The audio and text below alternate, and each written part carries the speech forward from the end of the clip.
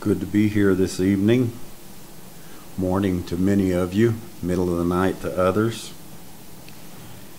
And that's the thing about living in the West, is everybody else has already had your day. So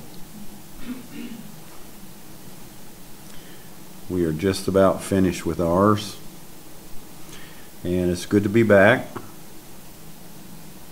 Give them just a minute to watch each as they come on.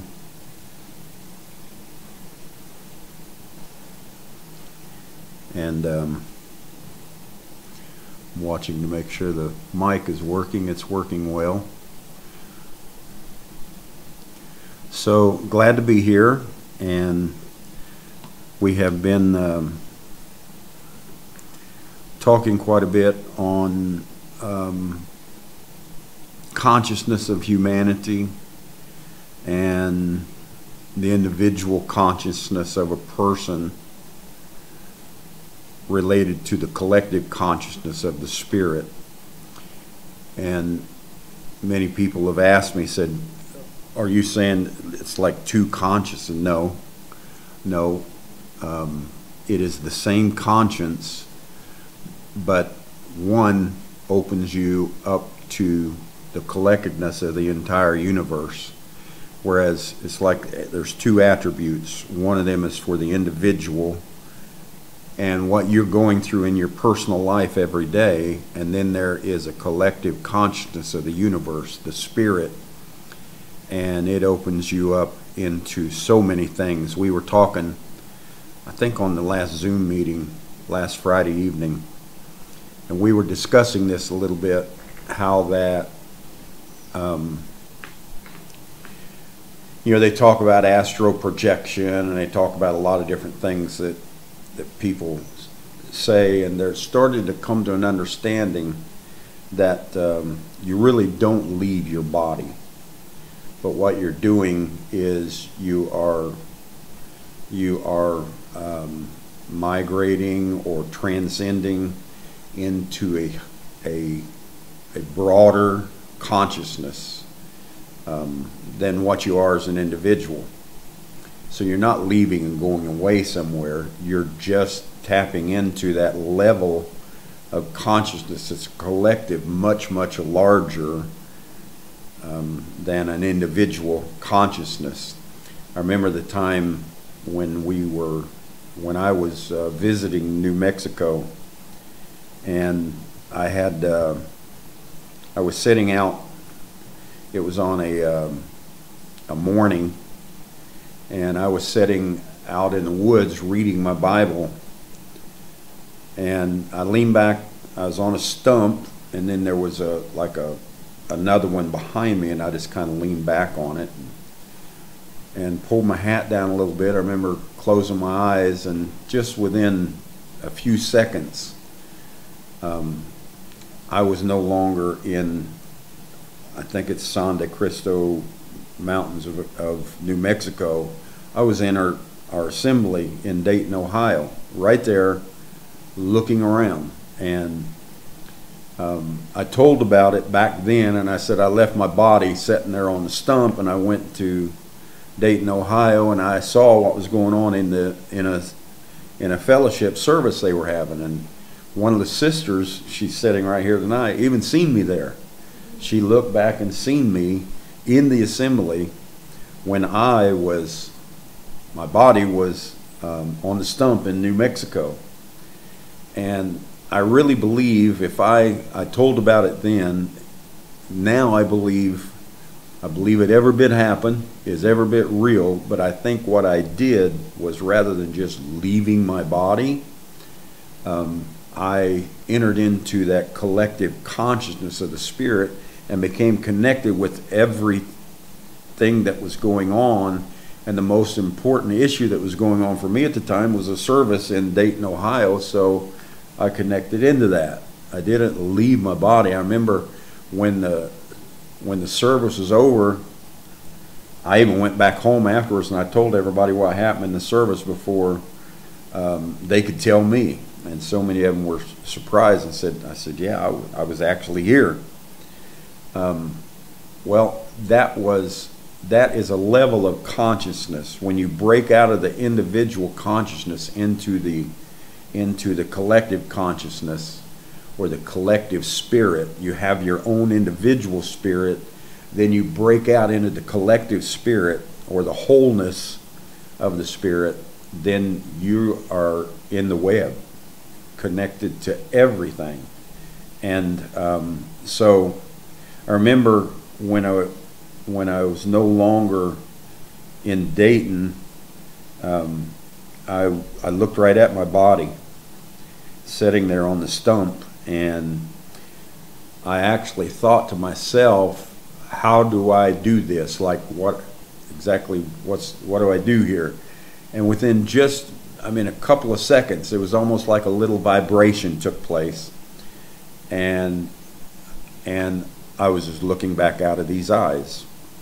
I was no longer in that other level of consciousness that you want to call it.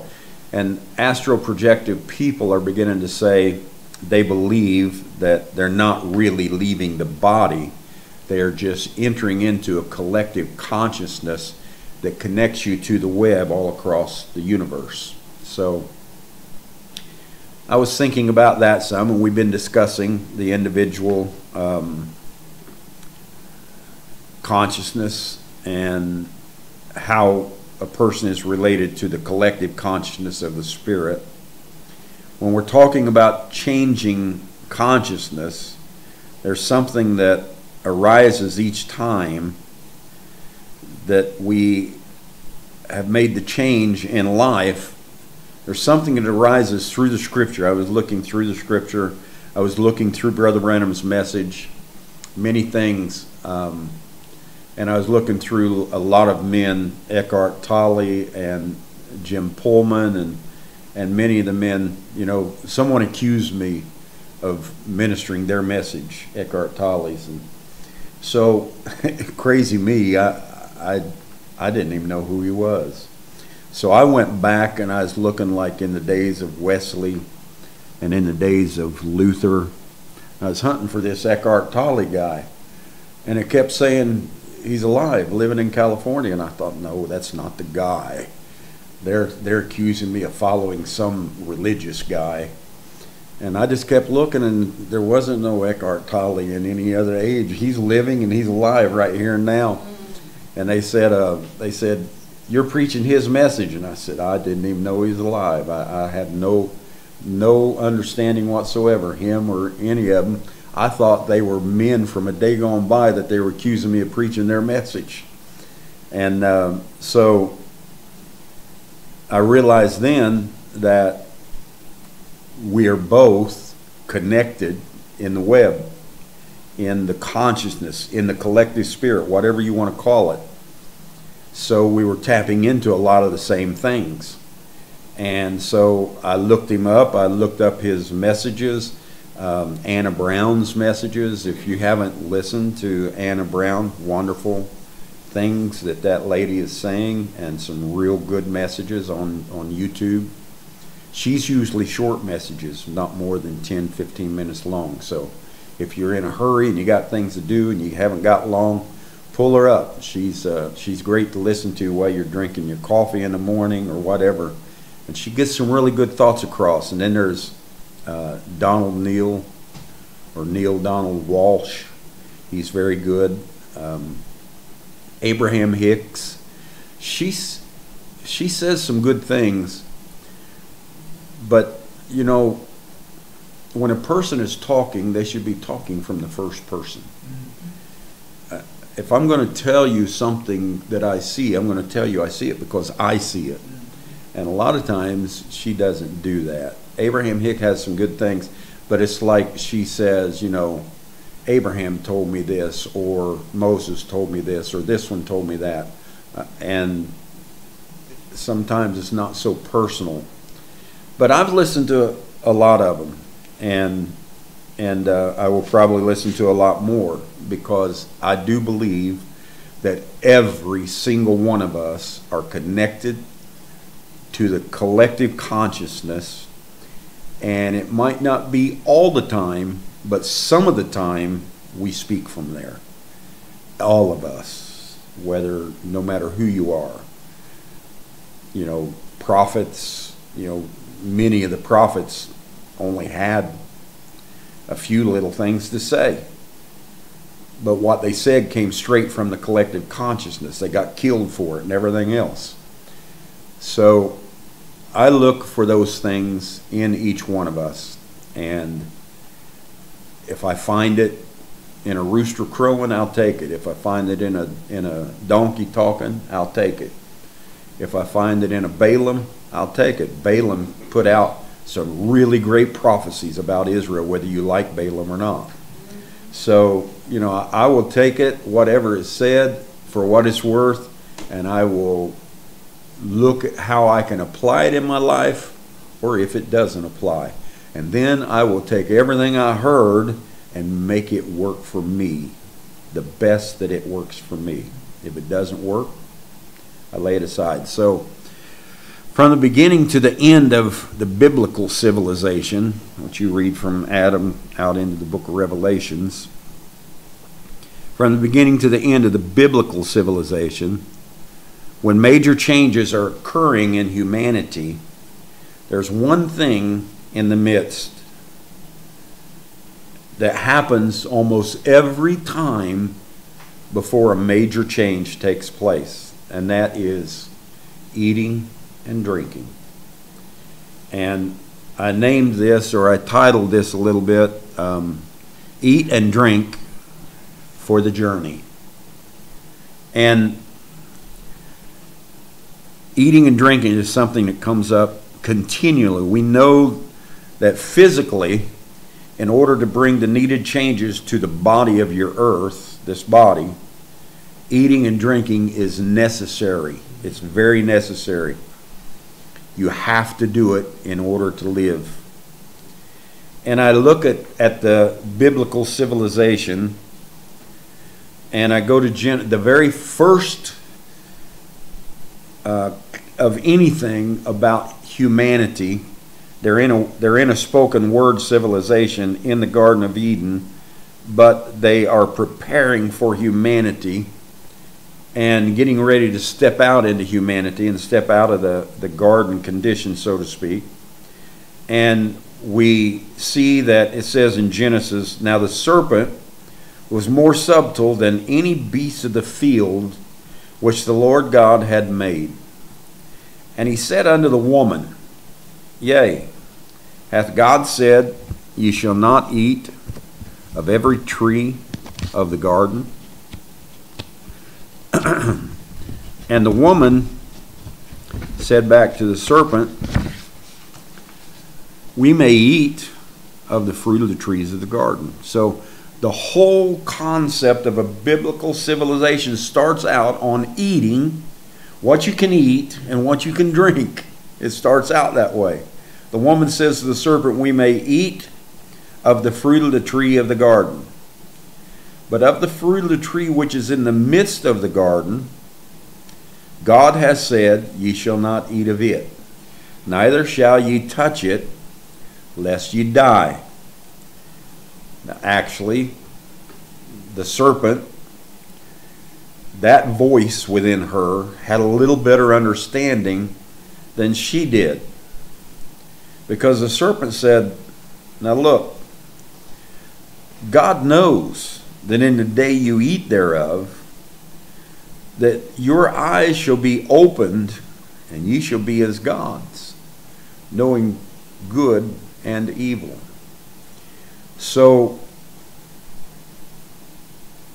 the serpent is discussing a spiritual eating, an eating that will make you wise, will open your eyes, will make you God, and will make you know what the good and evil, the tree of the knowledge of good and evil.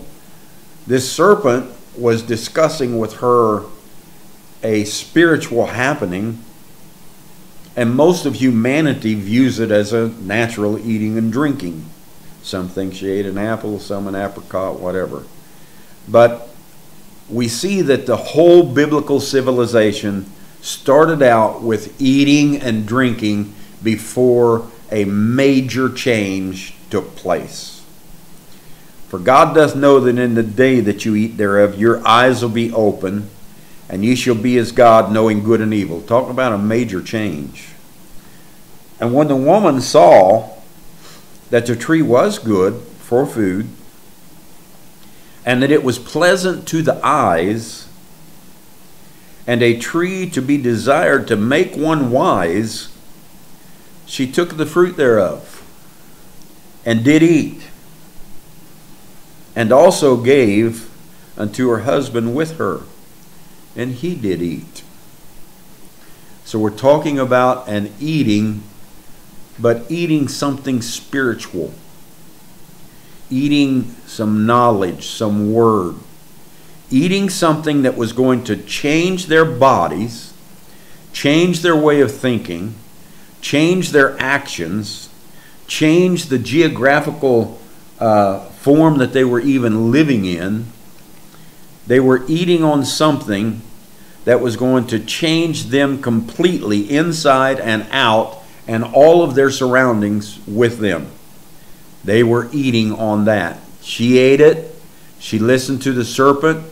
She said, this is something that can make one wise. This is something that can open my eyes. This is something that's good for food. It's good to eat. It's pleasant. I mean, it had all the right ingredients to want to do it. And she took of the fruit thereof and did eat. Their eyes were both opened, and they knew that they were naked. Or in other words, they came to ground zero. I don't think it necessarily means they were running around and stripped stark naked. That's not, to me, that's not what it's saying. It opened their eyes and they knew they were naked, or they knew that they did not know a thing about the world that they had just entered. They were naked. They needed to be clothed. They needed to understand. They needed to begin to experience things all around them and take things in order to clothe themselves, just like you clothe yourself, not with a pair of clothes every day, but you clothe yourselves with knowledge, understanding, education, health, and on and on and on. You clothe yourself every single day. So eating and drinking was what happened in the very beginning of the biblical civilization to make them wise, to open their eyes, and to set them on a track that would bring humanity into existence, an attribute that laid in them that had not yet been opened. And we see where that coming down through time from there, almost every time there was something major to take place, we'll find that this eating and drinking brought them more knowledge, more understanding, everything that they needed to make it through the situation that they were in. It wasn't so much of sitting down at a table, although some of it was, but it was symbolizing something much greater than sitting down at a table and eating potatoes and fruit and this and that and the other. Let's look at another one, and we can see this. Moses. And it came down to the point to where the plagues had fallen. People had seen so much going on. They had accepted Moses as the deliverer. They were ready to leave Egypt. And Pharaoh was fighting Moses, coming against Moses, wouldn't let the children of Israel go. And they were having a real contrast, a real battle. And so then Moses speaks up and he says, he tells Pharaoh, I'm going to bring one last plague. And he said, there'll be mourning and wailing throughout the land. And he said, it'll be a plague that will kill all of the firstborn. Now, a lot of people think that that night, here came the death angel and moved through the camp and slaughtered Egypt and they got set free. But read your scripture a little closer. What happened was Moses went back to Israel. He had pronounced the slaughtering of the firstborn. He had pronounced all of those things. And then he goes back to Israel and he says, I tell you what I want you to do. He said, take a lamb for each house. And he said, put the lamb up, unblemished lamb for each house. Put the lamb up and keep it up for 14 days. So it was 14 days before anything changed in Egypt. After Moses had spoke the word and said the death angel is going to move through the camp, and in one night you're going to let us free, and we're going to walk out, and you're going to want us out of here. And so he goes back to his people, put your lambs up for 14 days, make sure they're unblemished, 14 days for the cleansing of the lamb, and then take the lamb out and slaughter it and kill it, and that in the evening time.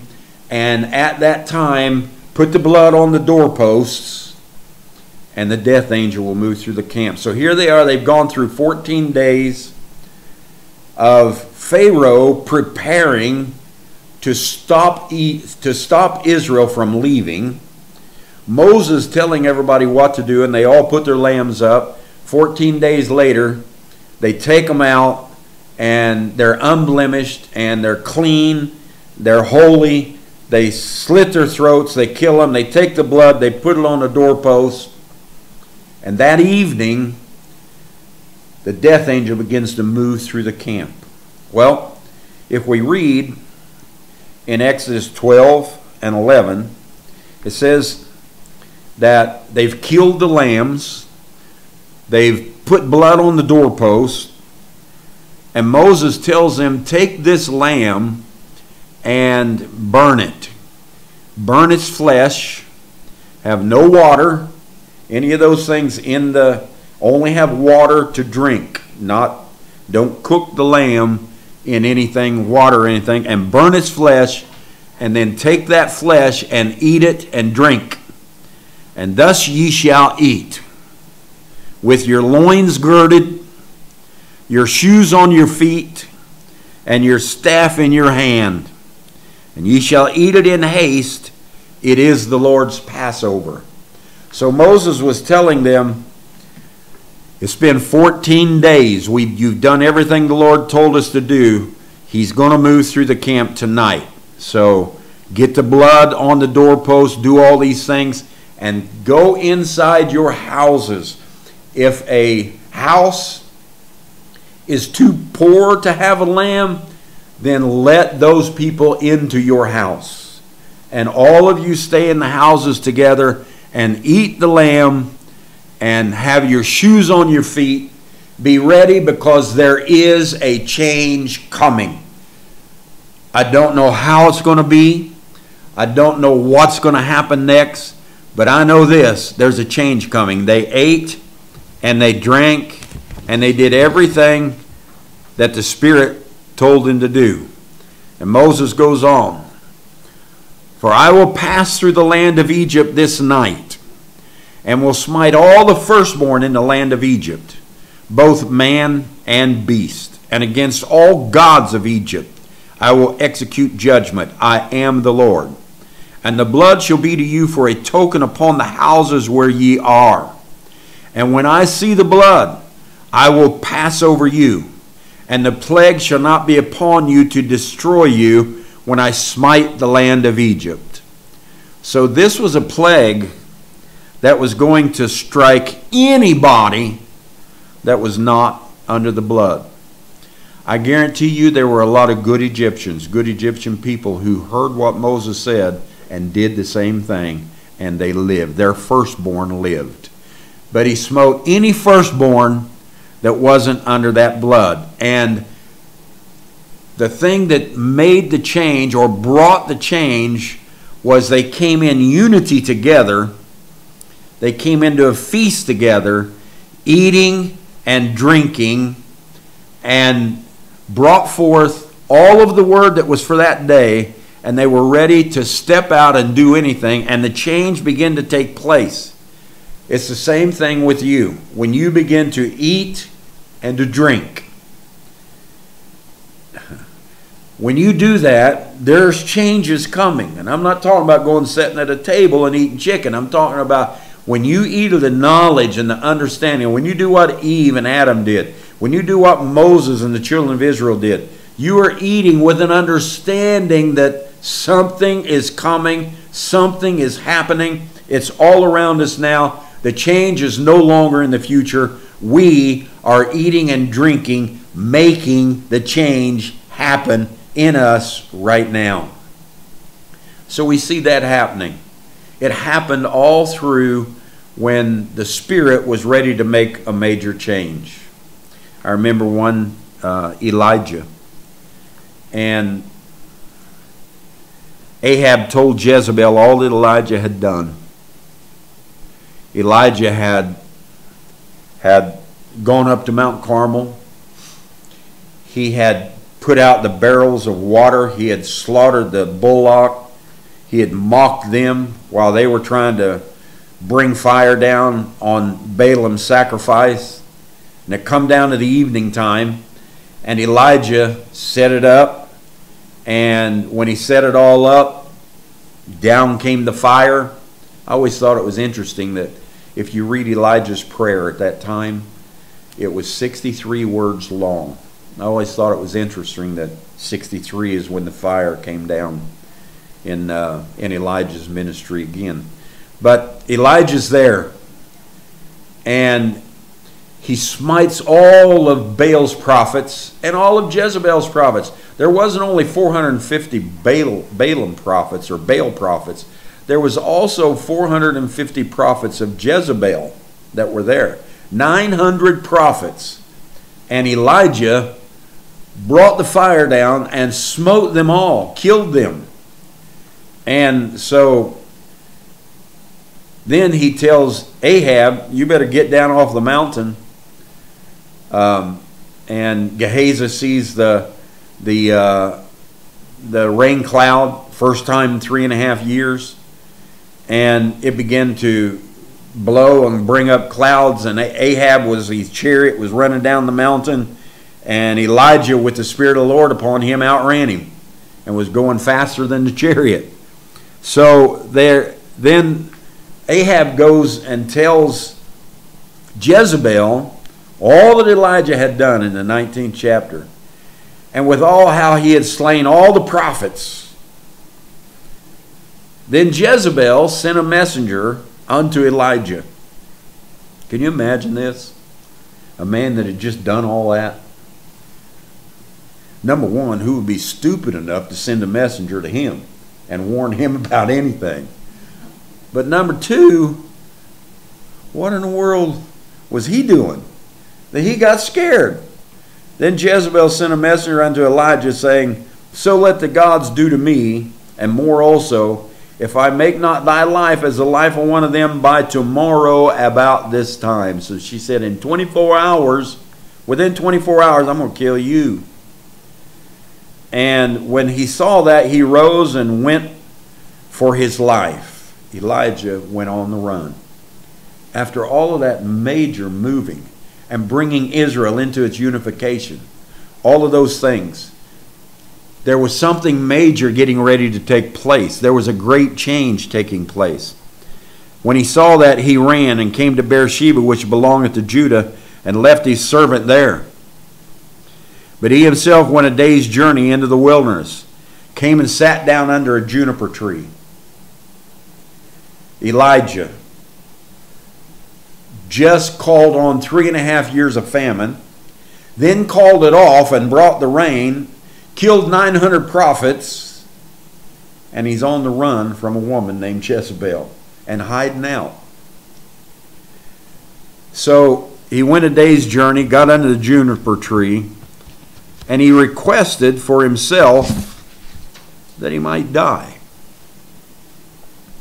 and said, it is enough now, Lord, take away my life, for I am not better than my fathers.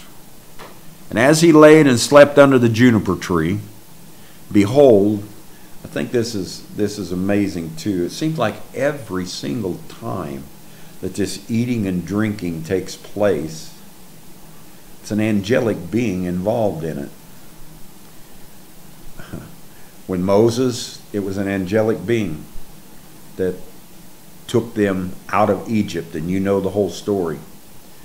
And here we are again with Elijah, and he laid under the juniper tree, and an angel came and touched him and said unto him, Arise and eat. And he looked, and behold, there was a cake baked on the coals, and there was a cruse of water. Eat and drink, laying at his head. And he did eat, and he drank. And he was so weary, he laid down and went to sleep again. And the angel of the Lord came again a second time and touched him and said, Arise and eat and drink, because the journey is too great for thee. So there was something that was coming for Elijah, that he needed the strength and the food of an angel.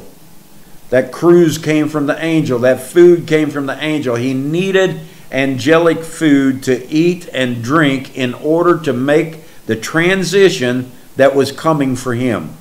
He was headed right straight into it, and we know what that transition was. He was raptured and caught away. So we see that eating and drinking brings an angelic being on the scene, and it feeds us or gives us an angelic nature. You know that what you eat, you become.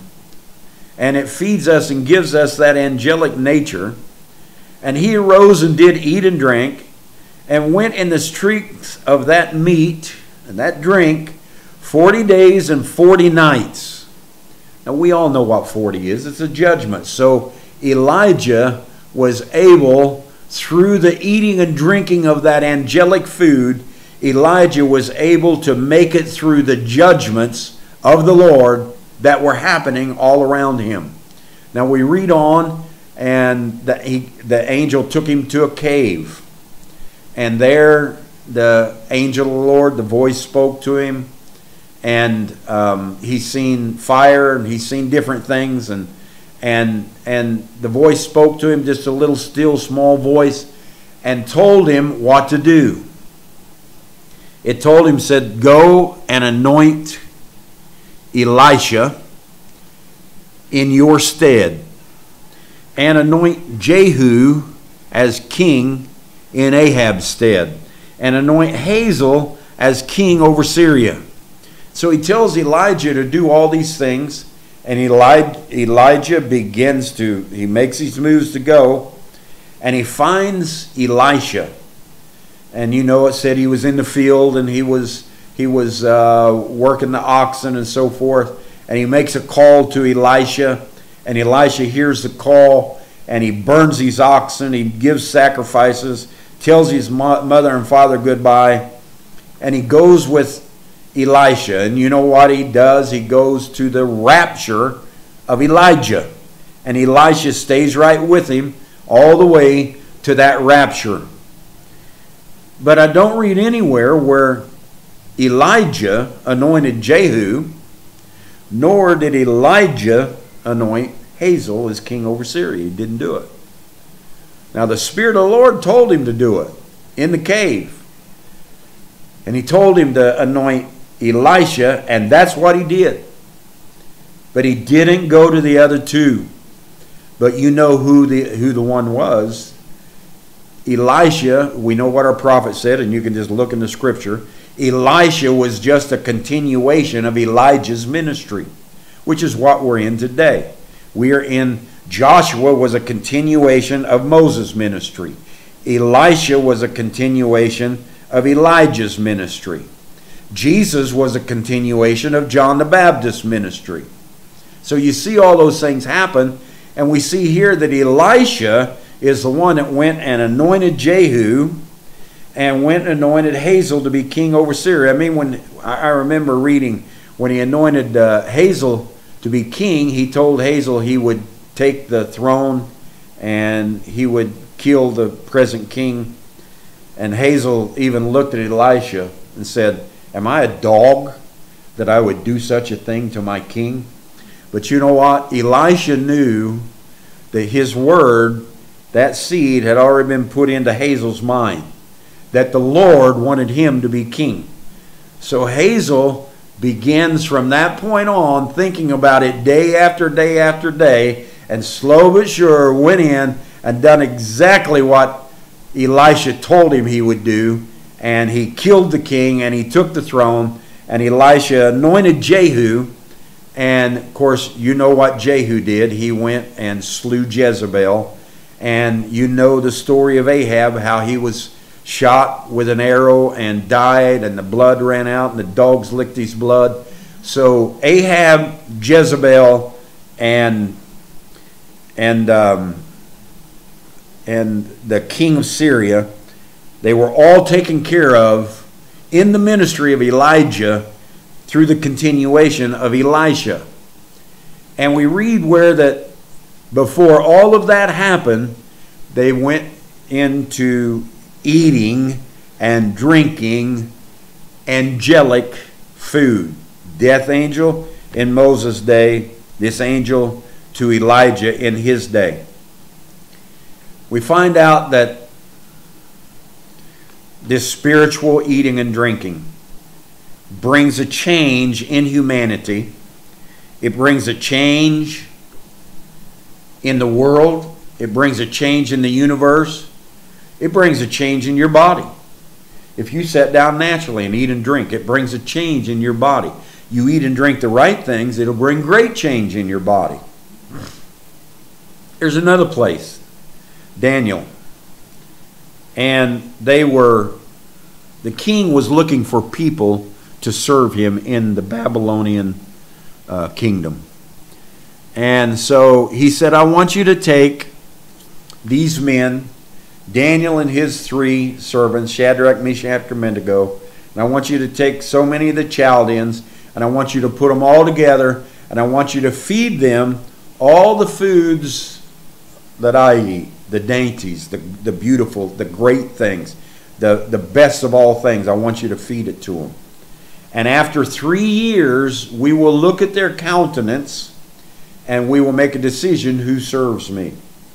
And so we read where that Daniel said, prove thy servants, I beseech thee, 10 days, and let them give us pulse to eat. Daniel says to the king's messenger, we don't want his foods. We don't want his dainty foods. We don't want all that stuff. You give us pulse to eat. You know what pulse is? It's the pulp of things like oranges and grapefruit and that pulp that's inside. It's the all that after you get rid of the juices. He said, give us that to eat, that pulp, that pulse to eat, and water to drink. That's what we want. And you don't have to wait 3 years. Then let our countenances be looked upon before thee, and the countenance of the children that eat the portion of the king's meat, as thou seest, and deal with us accordingly. If it doesn't work, we won't be your servants. And he consented to them in this matter, and proved them for 10 days. And at the end of 10 days, eating and drinking. At the end of 10 days, Daniel a prophet, his words and everything that he said, they followed it. And at the end of 10 days, their countenances appeared fairer and fatter in flesh than all the children which did eat the portion of the king's meat. So at the time of a change, at the time when Babylon was ready to be conquered, Babylon was ready to fall, Daniel had already made the prophecy that 70 years and we're going out. Daniel knew it was the year. He knew it was the time. And he changed their bodies. He changed their thinking. He changed everything about them. He said, our countenance, our thinking, everything will be greater than anything that you do with the king's meat. And they did it, and it happened. And the scripture said, and at the end of the 10 days, their countenances appeared fair and fatter in flesh than all the children that ate the portion of the king. Thus Melzar took away the portion of their meat and their wine that they should drink, and gave them the pulse. And for these 4 children, God gave them knowledge, eating, and drinking what the Lord has given us for the word for the day. And the Spirit gave them knowledge and skill in all learning and in all wisdom. And Daniel had understanding of all visions and dreams. And those 4 men became the mightiest 4 men in Babylon, because they ate and drank what the Spirit of the Lord told them to eat and drink, instead of taking the very best of everything that Babylon had. And we have the same thing that happens to us. What do you want to eat and drink? That's my question to you tonight, this evening and morning for some of you, middle. What are you eating and drinking? Exactly what do you want to eat and drink? Are you eating and drinking something from a day gone by?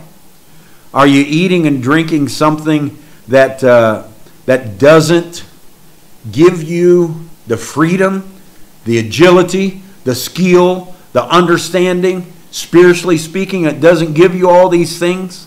If you're eating and drinking something that fills you up with rules and regulations and all sorts of different dogmas and creeds and men's ideas and all these kinds of, if you're eating and drinking that, you know what's going to happen to you. You know it's not going to give you the knowledge, the skills, the understanding, any of these things that you need in this day and age. It won't give it to you. Eating and drinking means everything. It shows up right at the start of great changes throughout the biblical civilization. It shows up. There's another place. There was a great feast, and they were eating and drinking. And the king called his queen out, Vashti, King Ahasuerus, calls his queen out, Vashti, and wants to present her before the world, and she won't come out. She didn't come out. She angered the king. She angered the elders. They put her away. They canceled the feast. It was all done. And a year later, they had another feast. And during that year, they took so many virgins in, and they began to feed them, eat and drink that was for those ladies, so that their flesh and their countenance and their understanding and everything about them would be the very best, so they could go before the king, and the king could make a decision over who was going to be his queen. So they ate and they drank. And then it came a year later, they had a great feast. And all of Babylon and Ahasuerus and all of them, they came in and had a great feast. And the king had chosen Esther as the queen to be. And he calls her out, and it's called Esther's Feast. And they have this great feast, and Esther was more outstanding than all the other virgins. What she was eating and drinking give her more understanding, more knowledge, more of everything, because all the others wanted certain things. Go back and read your scripture. They wanted to eat this, they wanted to eat that, they wanted to wear this and that, and they weren't listening to what the messenger had to say. And at the end of the year, when they was getting ready to go before the king, they asked Esther, said, "What do you want?" She said, "I only want what the king's messenger wants me to have." So they only gave her that. And you know what? All the others had all sorts of things. They went in, and it wasn't good for them. But when Esther went in, the king fell in love with her. He's seen her. He's seen all of his desires coming out in her through eating and drinking and accepting what he had for her. Same way with the Spirit. It'll do you the same way. You want to have knowledge. You want to have wisdom. You want to have understanding. Eat and drink. This is all yours. This is your great feast. Eat and drink. Learn. Have knowledge and understanding. Pay attention. Everything was made. Your prophet told you, he said, the human being, everything in life was made off of the structure of the human being. The paw of a bear, And he just went on and on and on, all the things about all the different animals and how that each animal had an instinct of humanity in it. Eat of these things. They're all yours. It's all for your understanding. And here in Esther, she did, and she became the queen and delivered her people. We find out in Luke 22, when the hour was come, he sat down with his 12 disciples. And he said unto them, with desire, I have desired to eat this Passover with you before I suffer.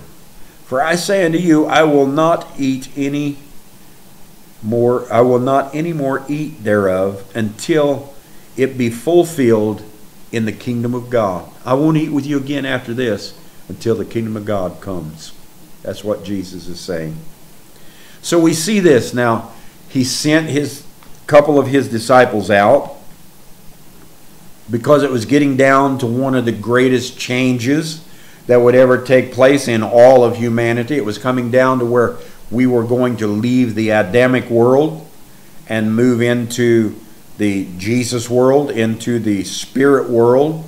We were leaving the world of death and stepping into the world of life. We were leaving the world of sin and stepping into a world of righteousness. It was the greatest change that was ever going to take place in humanity. And Jesus sends his disciples out, and he says, go. And he said, you'll find a man carrying a pitcher of water. Well, that would be the Aquarian age. A pitcher of water, a man carrying it. And he said, when you find this man, ask him where the room is at for us to have our last supper. Jesus was preparing to eat and drink with his disciples before he made the greatest change in all of humanity. It has a great noting. We need to understand that coming together, that's what eating and drinking is about. Coming together with one another, fellowshipping with one another, enjoying one another, paying attention to what each one of us say. We'll look in just a minute at what we're supposed to be eating and drinking. I keep telling you, eating and drinking is the best, but I'll show you what we're supposed to be eating and drinking today in this great feast that we're living in. So the hour came. They find the man. He takes them to the room. It's all furnished. They go get Jesus. And he said unto them, with desire, I've desired to do this. For I say unto you, I will not eat any more thereof until it be fulfilled in the kingdom of God. So we see this going on. And he took the cup and gave thanks and said, take this and divide it among yourselves. For I say unto you, I will not drink of the fruit of the vine until the kingdom of God shall come. Now you heard that. Jesus said, in the Last Supper, I will not drink of the fruit of the vine until the kingdom of God has come. For I say unto you, I will not. And then he took the bread and gave thanks and brake it and gave it unto them, saying, this is my body, which is given for you. This do in remembrance of me. Likewise also the cup after supper, saying, this cup is the New Testament in my blood, which is shed for you. So Jesus was sitting there going through a natural eating and drinking, and the whole time relating it or bringing it over in that natural eating and drinking was just a symbol, an allegory of bringing it over into the spiritual. I will not drink of the fruit of the vine until the kingdom of God shall come. This is my body which shall be broken. Well, they weren't sitting there eating his body, all those things, but Jesus was relating it, pulling everything that was going on in the eating and drinking naturally, bringing it over into the spiritual and saying, you won't have communion with me again until the kingdom of God has come. and then we'll have communion again. Likewise also the cup. This is my blood. So we see where Jesus eats with them, drinks with them, and then the change begins to take place. They take him from the garden. They beat him almost to death. They hang him on Calvary. All the disciples split and run. They all go every which way. Some of them deny him. Everything else happens, and Jesus is going through all of this great change. And just prior to it, he's found in the Garden of Eden, the Garden of Gethsemane, right after they're finished eating, he's found fellowshipping with an angel, or it said with angels. And the angels were encouraging him in spirit, like I talked about last week, encouraging him on what to do, encouraging him on keeping himself together and go through this thing. And he was getting encouragement from angels, because every time we eat and drink, we're finding out that the angels are there, and it's angelic food. Kind of makes you wonder who the serpent was, doesn't it? He might have been an angel. Might have been an angel that fed them this angelic food. I won't go there, though, tonight. Maybe another night. I know sometimes it's too much for people. But I do love that serpent. He means everything to me. Oh, no. Well, yeah, Jesus said as a serpent, he would hang on a cross. Paul said he became our sin that we could become his righteousness. If he wasn't the serpent on the tree, that's who he was. The serpent in the garden became the serpent in the tree. Angels all over the place disguising themselves to show us who we are. So here we are. We see all of this happening. Let's read in John 21. Jesus very emphatically says, I will not eat and drink with you again until the kingdom of God has come. He dies. He resurrects. It's some days later. And as soon then as they were come to the land, it's some days later, and they're out fishing, and they're not catching anything. And a guy on the shore yells and says, have you caught anything? No. You said, well, cast on the other side. And it almost broke the nets, and immediately Peter recognized that it was Jesus. He girded himself, jumped in the water, and went running. And the others too, and they come to Jesus on the shore. And as soon as they were come to land, they saw a fire of coals there, and fish laid thereon, and bread. So Jesus is fixing fish and bread for them. Jesus says, and then bring the fish which ye have now caught. So they brought the fish he had caught, and the fish he had there. Simon went up, drew the net to the land, full of the great fishes, 150. Jesus saith unto them, come and dine. He's sitting there eating and drinking with them. Come and dine. We see this now. And none of the disciples durst ask him, who art thou? Knowing he was the Lord. And Jesus then cometh and taketh the bread. So Jesus is eating, he's drinking, he's taking the bread, he's giving it to them, and they're all dining. But I read where that he said at the Last Supper, I'll not do this with you again until the kingdom of the Lord comes. Till the kingdom of God comes. And here we are. And all the way up into the Third Testament, people still waiting on the kingdom of God to come. When Jesus showed that it had come already. It had already happened. The kingdom of God was here. He had died, resurrected, and brought the kingdom of God into the earth, a kingdom of life. A kingdom of the second Adam. He brought it into the earth.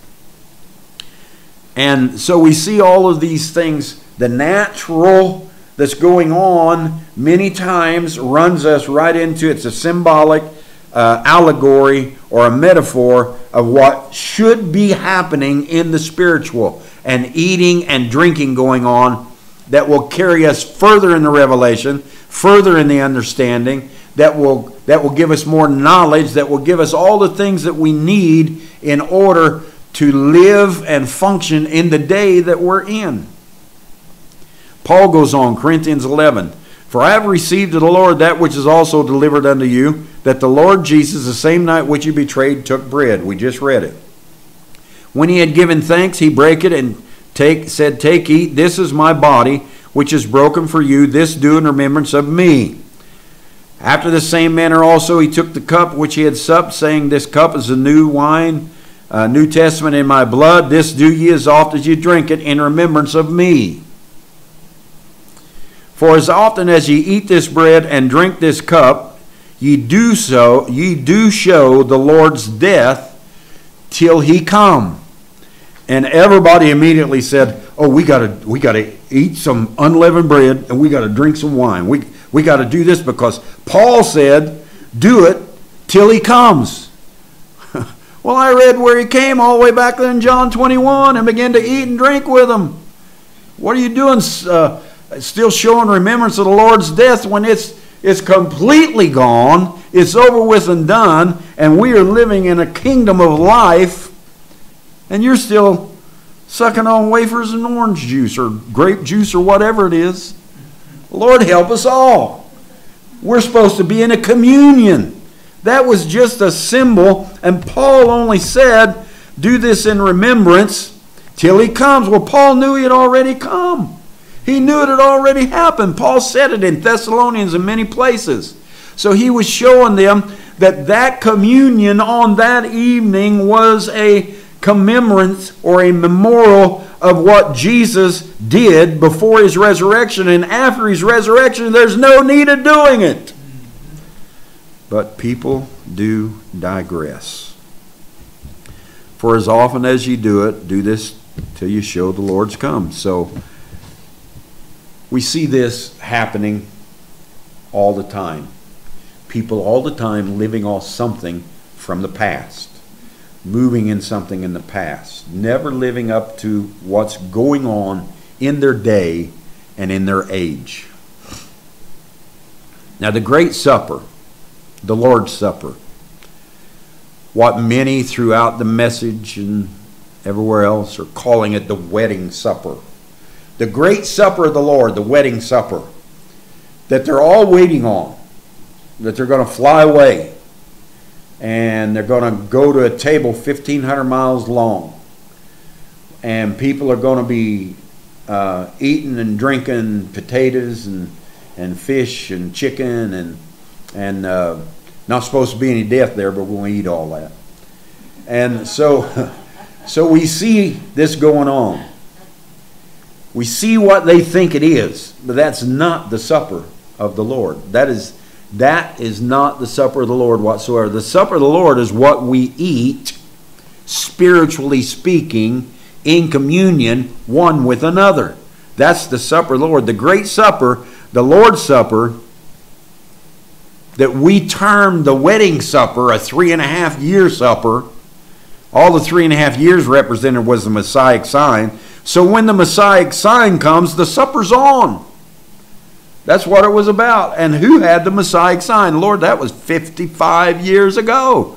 The Messianic sign came. We should be in the Lord's Supper. If we know anything about the Scripture whatsoever, we should be eating on the Lord's Supper right now. There's something we should be eating on right now that is the Lord's Supper, and it will change us in so many ways, in our understanding, in our thinking, in our knowledge, in everything about us. The Great Supper, the Lord's Supper, it's found in Revelations, if you want to read it.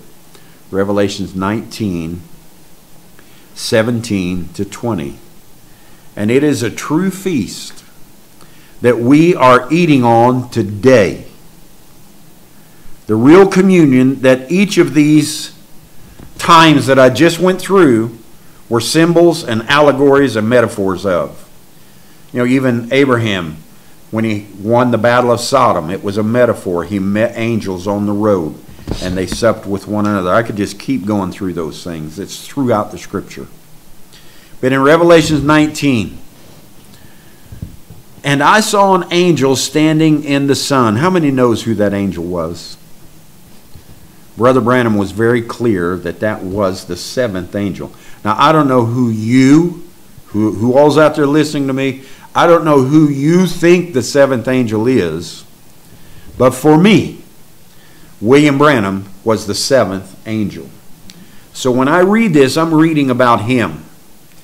And I saw an angel standing in the sun, and he cried with a loud voice, saying to all the fowls that fly in the midst of heaven, Come and gather yourselves together unto the supper of the great God.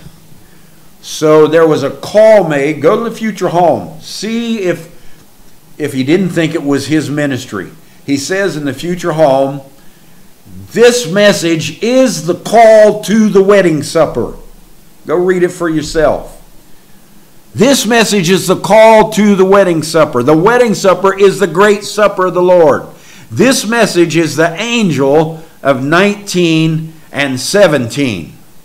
And we read about this angel and how that he is standing in the sun, the complete sun, no shadows, flying in the midst of heaven, and crying, Come and gather yourselves.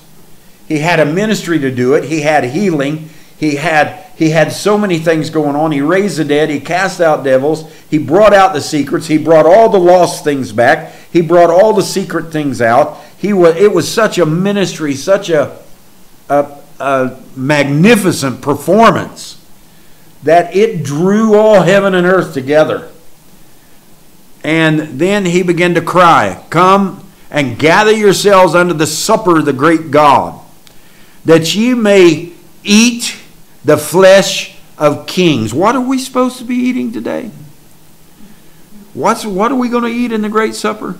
That ye may eat the flesh of kings, and the flesh of captains, and the flesh of mighty men, and the flesh of horses, and them that sat on them, and the flesh of all men, both free and bond, both small and great. Now you can take the interpretation of Donnie Reagan, and he'll tell you that we're all going to come flying back out of heaven on white horses with swords in our hand, and we're going to start whacking the heads off every king and captain and mighty men, and we're going to slaughter everything, and we're going to take over this world in a great millennial reign. Well, you can take that interpretation if you want to. It's totally left up to you. But for me, the angel is William Branham. He brought on the call to the supper of the Lord, the great supper, the wedding supper of the Lamb, and he called them all to him, that ye may eat kings and captains and mighty men and their horses just being power, and them that sat on them, the flesh of men and free men and bondmen. We can eat it all now. It's all ours. And you and me, we are the kings and the captains and the great ones sitting on those horses. And we eat from one another. I eat from you. It's very seldom that I ever go get a message from a book anymore, from a Bible, from a message book or anything else. You know what I do? I sit down and I go through and I look at all the things that Brother Isidro Estrada and Joe Gomez and Antonio and I could just keep naming them on and on and on. Enrique and the brothers in Africa and the brothers. I sat down and I just read through what they're saying. And I look at it all and I think, these brothers are in the earth today. They are eating the flesh of kings and captains and men. And they are kings and captains and men in the earth right now. And what are they saying? And I take a look at all of it and I say, oh, this is good. And this is good. And this is good. And I take from all of them and I eat from the kings of captains and men and everything else. I eat from those women and men. All of us are speaking this word together. And I eat from it, and I come here with that idea in my mind because I want to feed you fresh meat straight from the king's table, straight from the angel's food. I want to watch your nature change. I want to see your thinking change. I want to watch you grow in understanding and knowledge and wisdom. I want all those things to happen to you. So I am eating the flesh of kings and great things in the earth today. That's what we're supposed to be eating. This is a great supper of the Lord. And now I ask you again, what are you eating on? Where are you going to get your message? What are you listening to? The message inside, the message outside. We were talking the other day, and somebody, Brother Branham, I think, made the statement. He said, which is greater, the angel in heaven or the angel in the pulpit? Of course, he said the angel in the pulpit has the greater message than the angel in heaven. Well, we move further along than that now, and I'll ask you the same question, but in a different way. Which is greater to you, the angel in the pulpit or the angel in you? Which is greater? I would dare say the angel in you is the greatest thing that you can possibly have. We are angelic, and we have the angel in us now. I love men, I love kings, I love captains, and I eat from them all the time. And you know what I'm doing? I'm eating angels' food from them. Angels' food from women and men and botany life and animals. They give me signs all the time. I see things and I understand things. So we see this.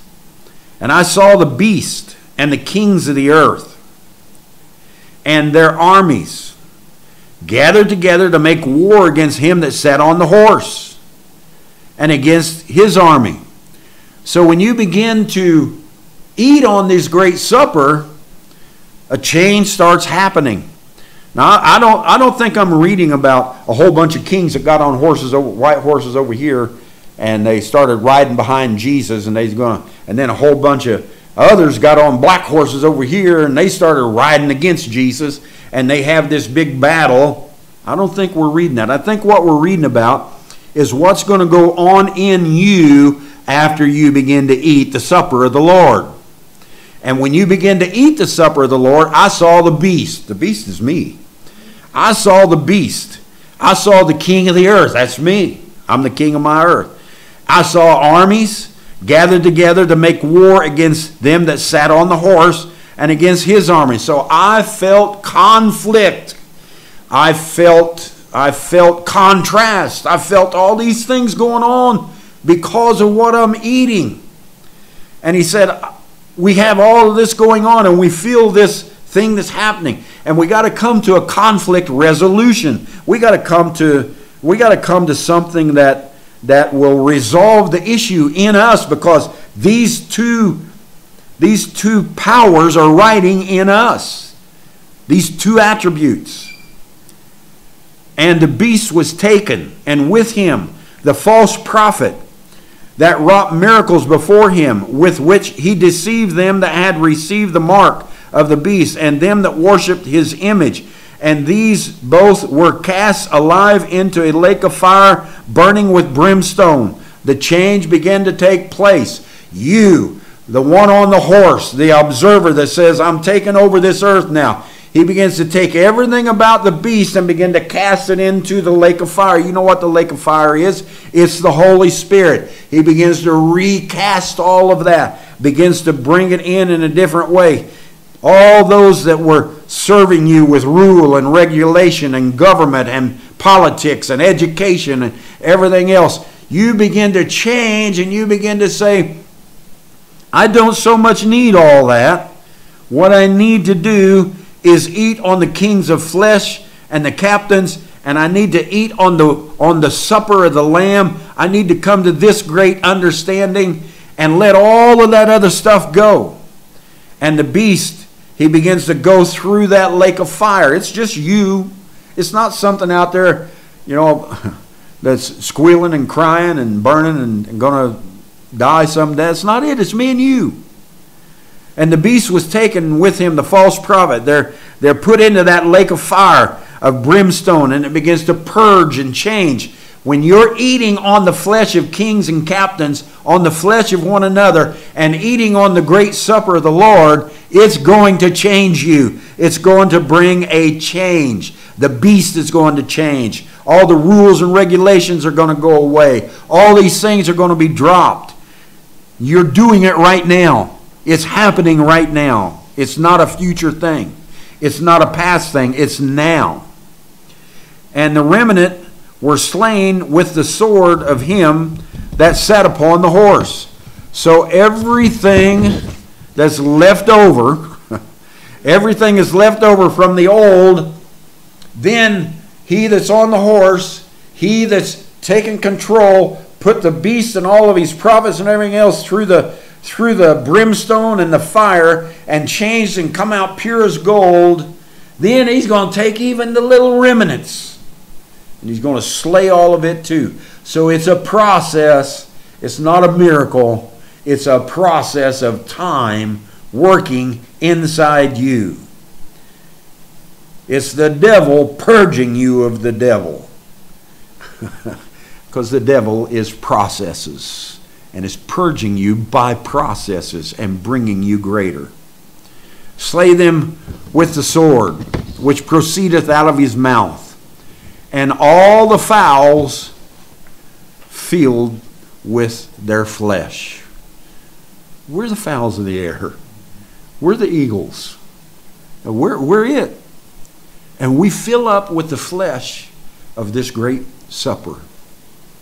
Eating and drinking for the age that you're in, for the time that you're in, for the message that you hear.